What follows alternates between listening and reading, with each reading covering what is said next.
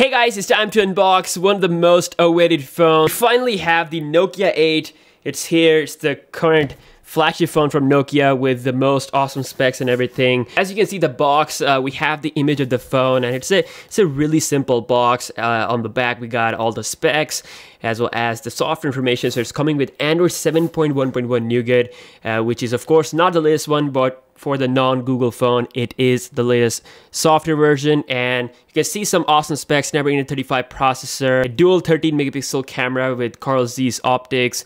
We have a 13 megapixel front camera, and a 5.3 inch quad HD display. So let's just quickly get right into the box. All right, we're just gonna pull this one up. And as you can see, oops, we got some paperwork as well as the SIM ejecting tool. And here we have the flagship Nokia 8 phone.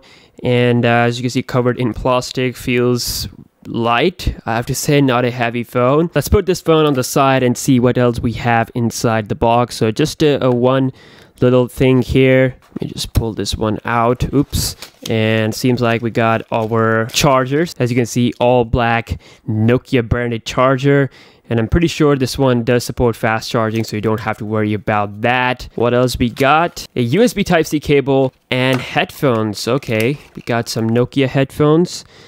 You can see all black with Nokia branding. Also have some extra earbuds for the headphones. So moving this stuff on the side, and let's take a look at the phone. So let me just quickly remove the plastic. Okay, there we go. And wow, this one is a really premium Nokia phone. I mean, in comparison to the Nokia 6 that I've used for some time, this is of course a mid-range phone, and you can definitely see the design looks a lot similar. Of course, dual cameras on this one, but they've made it a lot more, thinner and have this shiny glossy feel to it. It feels really good, and it is still really durable, just like the Nokia 6. After all, they are the descendants of the Nokia 3310, so they are going to be really durable. So this is in blue color, and of course in this lighting it does show a bit of a black shade to it.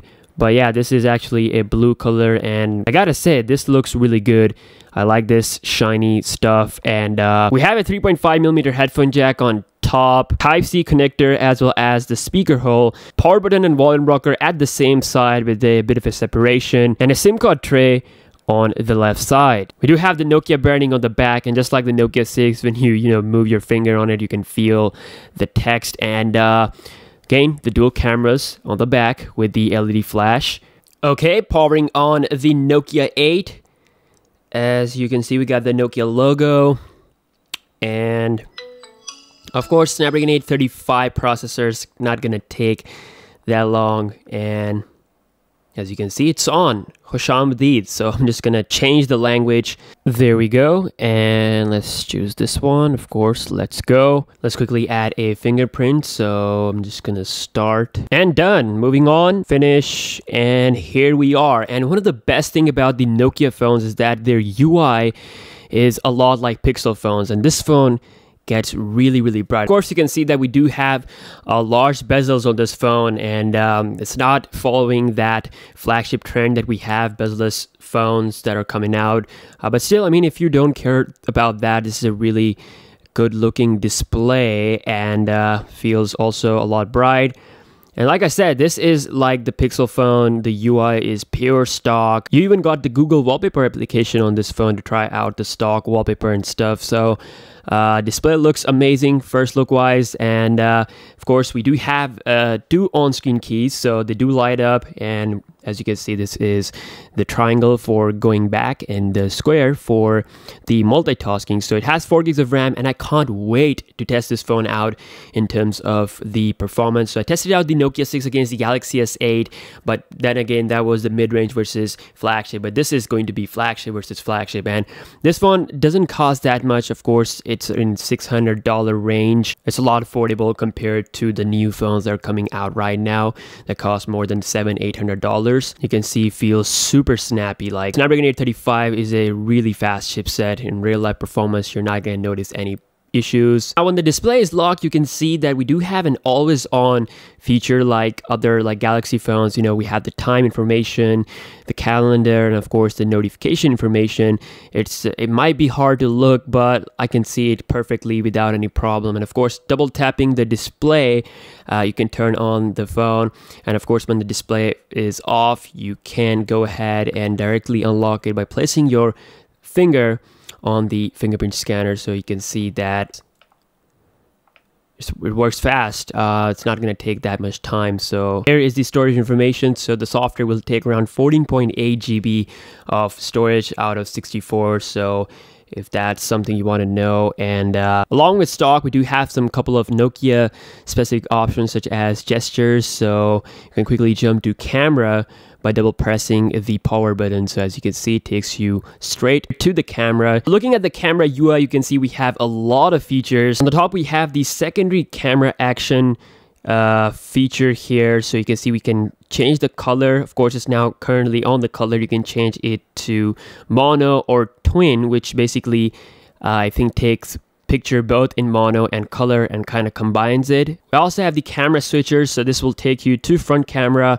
or the dual mode. Of course, this is where you will be able to capture the scene that is in front of you as well as take the selfie. So as you can see me and I can take a picture at the same time I can take the selfie. So as you can see, it's like the dual picture. It's a nice thing. Clicking on the top left corner, it will take you to your main settings. That's where you can change stuff like watermark, guideline, level, zoom slider, as well as some actions through volume keys. So you can take a picture or zoom using the volume keys. And also you have the option for the resolution. And now a pretty shocking surprise from this phone that I wasn't expecting, that you can actually record Ultra HD 4K video from front camera. And I have to try this out.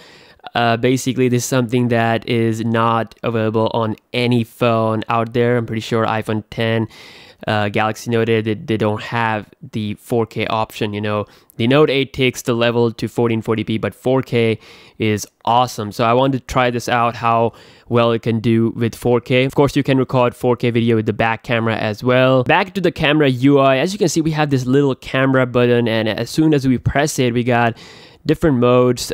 This one, live bokeh. This is of course like the portrait mode. So let's try this mode on to this object. So if I quickly focus it, as you can see, we have the option for the bokeh. So the cup is in focus and it tries to blur the background. Obviously, it's not going to work that good from this distance because I'm not that far away from this object.